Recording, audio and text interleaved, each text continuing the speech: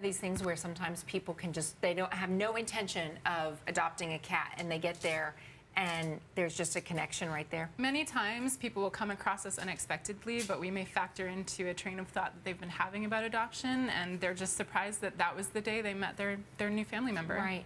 And how do people find out about the mobile events? They can find out our entire calendar as well as more information on adoption at our website, aspca.org. Okay, and is there a Twitter handle? A lot of people are sending out Twitter That's a good question. I don't know, actually. Oh, well, then we should look into that. But as for right now, ASPCA. At ASPCA. Oh, of course, and I think I follow at ASPCA, but who can remember that kind of thing? Sorry. All right, so here's Boomer, who needs this a little home right now. Do you feel like you want to take him home?